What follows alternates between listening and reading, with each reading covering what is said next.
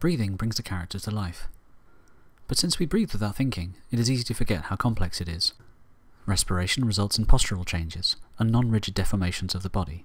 These deformations vary between people and with different activities, and even convey information about emotional state.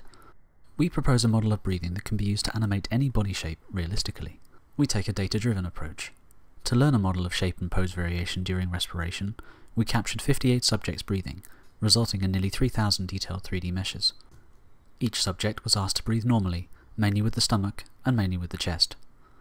Body shape was captured using a stereo-based 3D scanner that freezes the breathing motion, producing static scans of a dynamic process. The first step to modelling breathing is to bring all the scans into correspondence with a single template mesh. Here, we see two of the training scans corresponding to different people in green and the template mesh in pink. The template deforms to accurately fit the scan, as seen by the high-frequency interleaving of scan and template. We align all the subjects to the same template, putting all scans of all subjects in correspondence. Given breathing deformations for each subject, we compute the statistics of breathing shape change in our population. Consider a single subject. We compute their mean pose and shape. We then compute the deviation of each training mesh from the mean. These deviations correspond to changes due only to breathing. We first consider pose variation. The body is represented by parts that undergo rotation during respiration. Here, we see the average pose and deviations from the average for one subject.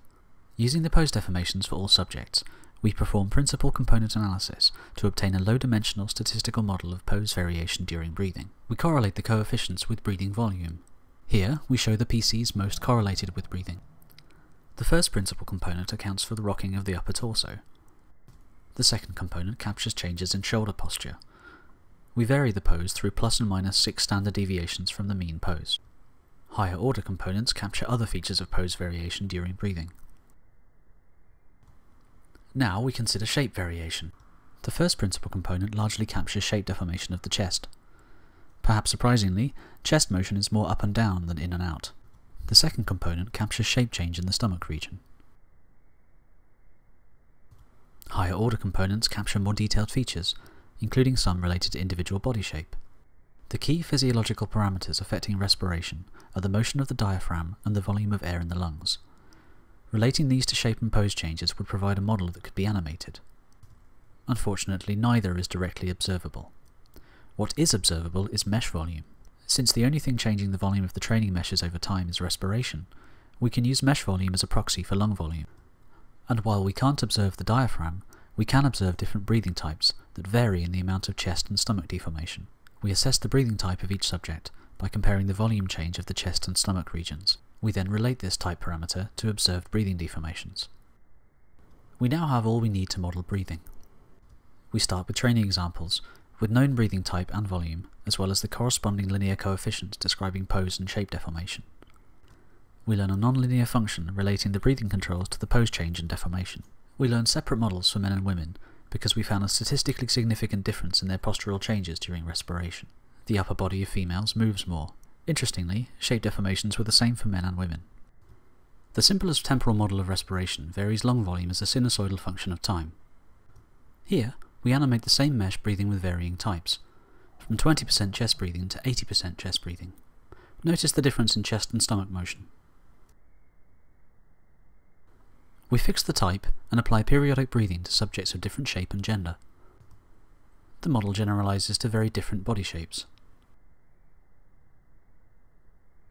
One can vary shape and pose only, or shape only. Greater realism comes from varying both. We can vary the amplitude of the volume change, producing different effects. And we can vary the frequency of breathing to create the impression of different emotions. Breathing in real life does not always follow a pure sinusoidal function. It varies with activity and emotion. We use a device called a spirometer, which measures change in airflow to capture the breathing pattern of a breath actor. Like a voice actor, the breath actor observes an animation and acts out the breathing that fits the action. The recorded volume changes are used to animate our model. Here, we see an example of a model breathing, like he is yawning and mainly using his stomach. Here, the actor is surprised, and we animate a 3D mesh performing chest breathing. To verify the veracity of the animation, we scanned a subject to obtain their body shape and videotaped them breathing. A breath actor simulated breathing for the scene on the left to produce the animation on the right.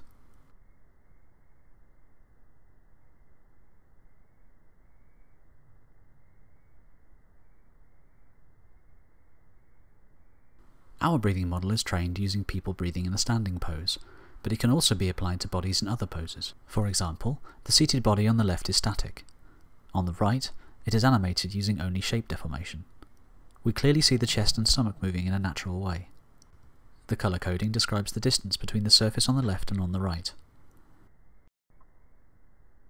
The same approach works for dynamic motions. Here, the left mesh is animated without breathing, and the right with breathing.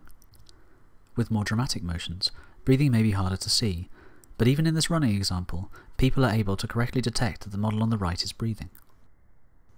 We have defined a new model of breathing that is learned from training data.